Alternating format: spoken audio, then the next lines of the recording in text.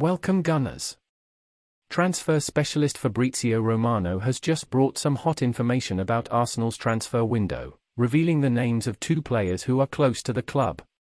Before we continue with the complete information, don't forget to subscribe to the channel so you don't miss any important news from Arsenal. We always bring you everything firsthand.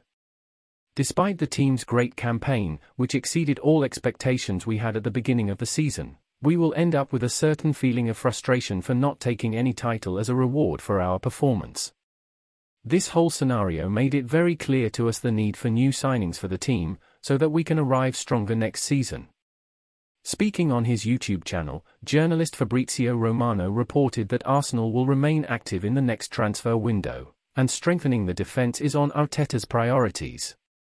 He also stated that Arsenal are eyeing the development of two players in particular. But before we reveal the players' names and details, leave your like on this video. It's very important for you to stay on top of the most important Arsenal news that we bring you daily. According to Romano, Arsenal are looking to sign Bundesliga duo Edmund Tapsoba and Mohamed Simakan this summer. In his words, the journalist said, "Arsenal will have a big impact in the market in the summer. They are looking for a new centre-back and they sent their scouts multiple times to follow many players in this position. Mohamed Simakan for an example from RB Leipzig, but also another player they always have interested in is Tapsoba from Bayer Leverkusen.